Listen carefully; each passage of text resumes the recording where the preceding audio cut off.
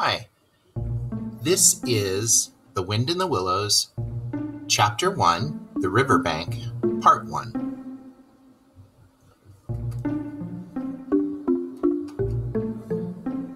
The mole had been working very hard all morning, spring cleaning his little home, first with brooms, then with dusters, then on ladders and steps and chairs with a brush and a pail of whitewash.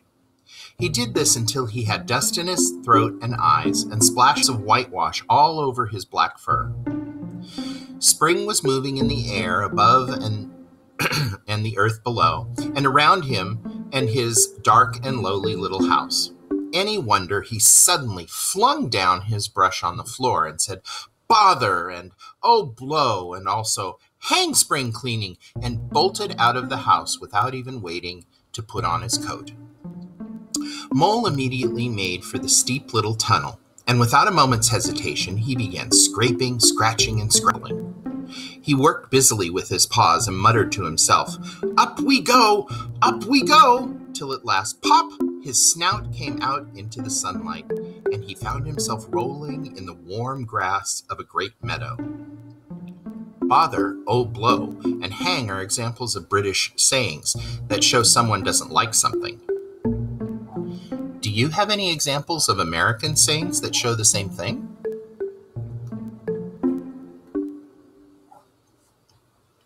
"This is fine," he said to himself. "This is better than whitewashing," he added as he jumped with the delight at the joy of spring. In this state of happiness, he made his way across the meadow till he reached the hedge on the farther side.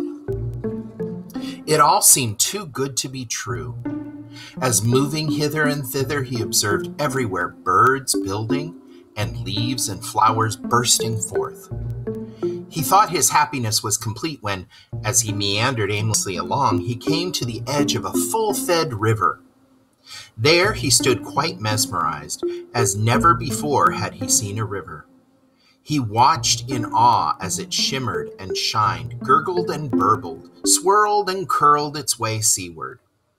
So bewitched and fascinated was he that he trotted for a while by the side of it. Eventually, exhausted by his tremendous effort, he sat down on the bank to rest. As he sat on the grass and gazed across the river, a dark hole in the bank opposite, just above the water's edge, caught his eye. Mole quietly contemplated what a nice, snug dwelling place it would make. As he gazed, something bright and small seemed to twinkle like a tiny star down in the heart of it. But it could hardly be a star, and it was too glittering and small for a glowworm. Then, as he looked, it winked at him and so revealed itself to be an eye, and a small face began to gradually grow up around it like a frame around a picture. Now, a glowworm, boys and girls, is a small insect, and it has on its tail a little part of its body that can give off bright light.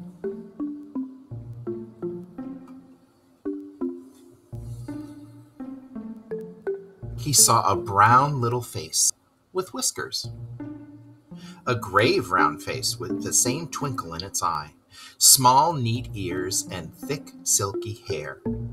It was the water rat. The two animals stood and regarded each other cautiously. "Hello, Mole?"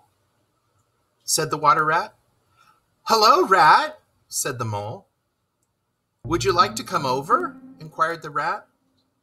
"Oh, it's all very well to ask," said the mole rather grumpily, he being new to a river and riverside life and its ways. The rat said nothing, but stooped and unfastened a rope and hauled on it, then lightly stepped into a little boat, which the mole had not observed. It was painted blue outside and white within, and was just the size for two animals, and the mole loved it immediately. The rat sculled across. Then he held up his forepaw as the mole stepped gingerly down. "Lean on that," he said. Now then, step lively, and the mole, to his great delight, found himself actually seated in the stern of a real boat.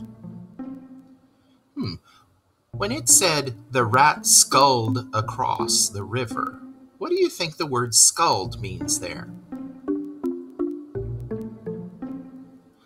This has been a wonderful day, he said as the rat shoved off and took the sculls again. Do you know, I've never been in a boat before in all my life. What? Cried the rat, open-mouthed. Never been in a... You never... Well, What have you been doing then?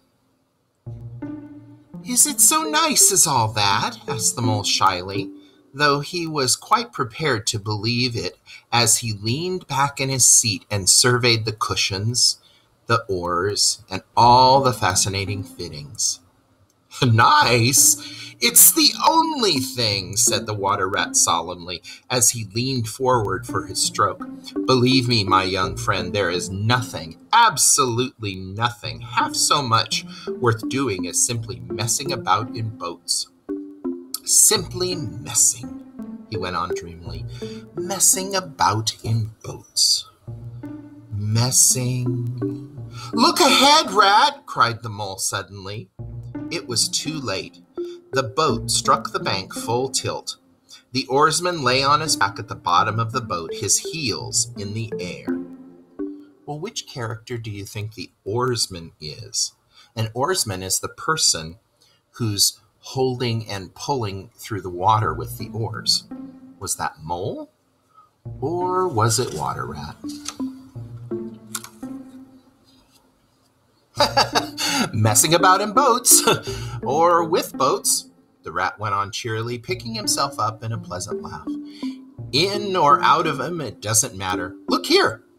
If you've really nothing else to do, what do you say we spend time on the river together? The mole waggled his toes from sheer happiness, spread his chest with a sigh of contentment, and leaned back blissfully into the soft cushions. What a day I'm having, he said. Let's start at once. Hold on a minute then, said the rat as he tied fast the boat and climbed up into his hole above. Moments later, he reappeared, staggering under a fat wicker picnic basket. Shove that under your feet, he said to Mole as he passed it down into the boat, and then he untied the boat and took the sculls again. What's inside that? Asked Mole eagerly. There's cold chicken inside it, replied Rat. Cold tongue, cold ham, cold beef, pickled gherkins, salad, French rolls, watercress sandwiches, potted meat, ginger beer, lemonade, soda water. Oh, stop, cried the Mole. That is too much. Do you really think so? Inquired the Rat seriously. It's only what I always take on these little excursions. The other animals complain that I hardly ever bring enough. The Mole did not hear a word he said. He was already absorbed in the new life he was entering upon. He trailed a paw in the water and dreamed long, waking dreams. The water rat, like the good little fellow he was, sculled steadily on and did not disturb him. I like your clothes, old chap, the rat remarked after some half an hour or so had passed. I'm going to get a velvet jacket myself someday. Oh, boys and girls, old chap is a British saying for man or boy. I beg your pardon, said the Mole, pulling himself together with an effort. You must think me very rude, but all this is so new to me. So this is what you call a river? The river, corrected the Rat. And you really live by the river? What a jolly life! By it, and with it, and on it, and in it, said the Rat. It's brother and sister to me, and aunts, and company, and food and drink, and naturally washing. It's my world, and I don't want any other. But isn't it a bit dull at times? The Mole asked. Just you and the river, and no one else to pass a word with? No one else to... Well, I mustn't be hard on you, said the rat. You're new to this. The bank is so crowded nowadays that many people are moving away altogether. Oh, no, it isn't what it used to be at all. Otters, kingfishers, dab chicks, moorhens, all of them about all day long and always wanting you to do something, as if a fellow had no business of his own to attend to. Boys and girls, these are some of the animals that used to live by the riverbank. We have here an otter in the big picture, and then the animals called kingfishers, dabchicks, and moorhens are in the smaller pictures to the right.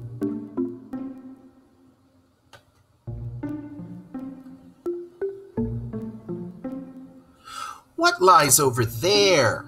Asked the mole, waving a paw towards a backwater of woodland that darkly framed the water meadows on one side of the river. Well, replied Rat hesitantly, that is the wild wood. We don't go there too often. Are there scary creatures there? Mole asked, trying not to tremble. The squirrels are all right, Rat replied, and the rabbits, some of them, but rabbits can be a mixed lot. And then there's Badger, of course. He lives right in the heart of it. Wouldn't live anywhere else either. Dear old Badger, nobody interferes with him.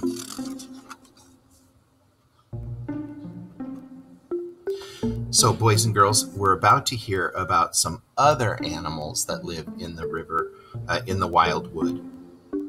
These animals are called weasels, stoats, which look a lot like weasels, and foxes.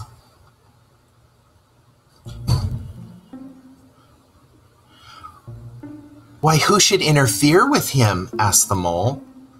Well, of course, there are others, explained the rat in a hesitating sort of way. Weasels, stoats, foxes, and so on. They're all right in a way. I'm very good friends with them, past the time of day when we meet, but you can't trust them, and that's a fact. And beyond the wild woods? Mole asked. Beyond the woods is the wide world, said the rat, and that's something that doesn't matter either to you or me. I've never been there, and I'm never going, nor you either, if you've got any sense. Don't ever refer to it again, please. Now then, here's our backwater at last, where we're going to have lunch. And boys and girls, that's the end of our reading for today.